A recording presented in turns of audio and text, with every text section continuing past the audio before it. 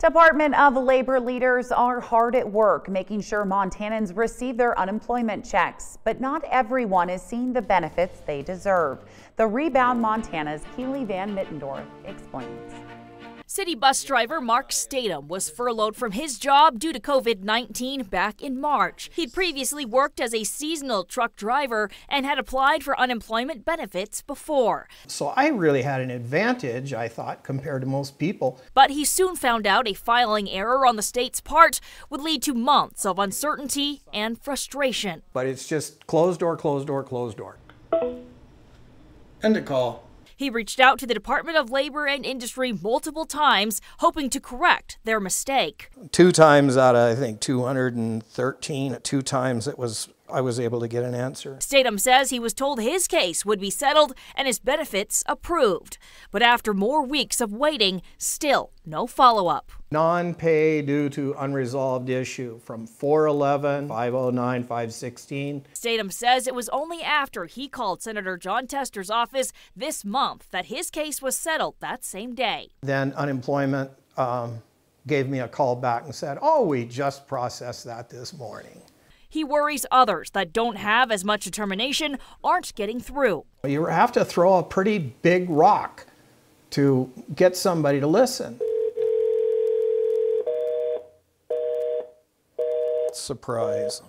That dial tone means that they did not get into the queue. DLI spokesperson Lauren Lewis told MTN News there is still a way to speak to an operator, but doesn't guarantee all calls will be taken. Statham also attempted to leave a half-dozen emails through the DLI site with no luck. I've got an updated computer. When you write a note to them and hit submit, boom, it throws you into a page that says error. He says the option to even email the state disappeared on some pages.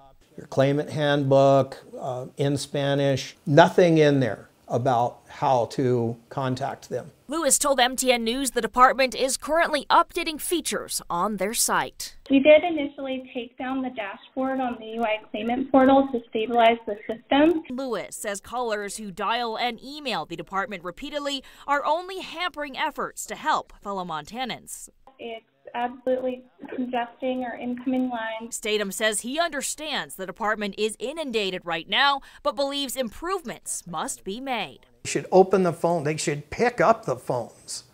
You know, I know they're busy, but man.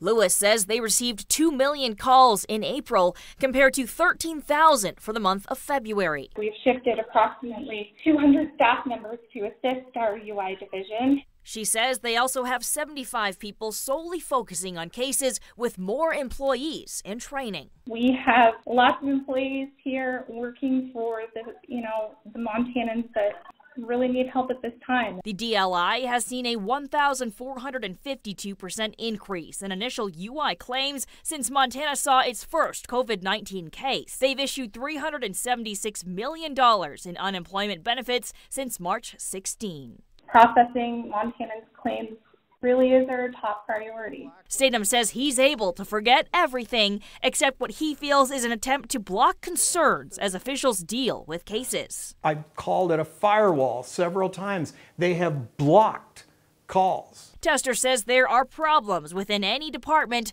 but it will take everyone to find better solutions. Get them to your federal delegation. Tell your county commissioners about it. I just think if there's an opportunity to spread good ideas around, I think we need to do it. Statham says the pandemic has left his family to run on one income and can't help but wonder how many other Montanans are in his situation or worse. They can't collect the benefits that they've earned. He's left at a standstill until he can return to a new normal. Beef it up. We're having an emergency here.